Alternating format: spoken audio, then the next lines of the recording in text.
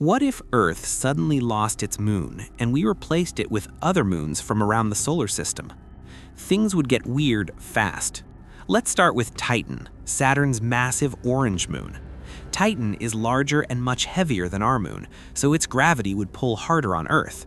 Ocean tides would grow huge, surging far inland and flooding coastal cities every day. The silver lining? Nights would glow with a thick orange tint, giving Earth an alien-looking sky. Next is Ganymede, the biggest moon in the entire solar system. Swap it in and the effects ramp up. Tides would become extreme, coastlines would erode rapidly, and the added stress on Earth's crust could trigger more earthquakes and volcanoes worldwide. The upside comes far later. Ganymede's gravity could stabilize Earth's tilt, smoothing out climate swings over millions of years. The downside? Life as we know it probably wouldn't last that long. Now imagine replacing the moon with Io, Jupiter's violent volcanic moon.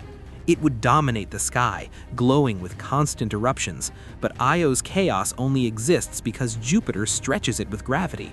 Without that pull, Io would slowly cool, its volcanoes would shut down, and it would eventually become a quiet, rocky moon, not so different from our own. Swap in Europa or Enceladus, and the night sky would turn bright and icy white. These moons reflect a lot of light, but they're much lighter than our moon. That means weaker tides. Over long periods, Earth's axis would become unstable, causing extreme climate shifts, brutal ice ages followed by intense warming. Finally, imagine downsizing to Mars's tiny moons, Phobos and Deimos. They're so small they'd barely light the night sky. Tides would almost vanish, damaging coastal ecosystems. And over millions of years, Earth's axis could wobble wildly, potentially flipping climate so much that icy poles and warm tropics could switch places. So maybe our moon isn't boring at all. It might actually be perfectly sized, just right to keep Earth stable, livable, and alive.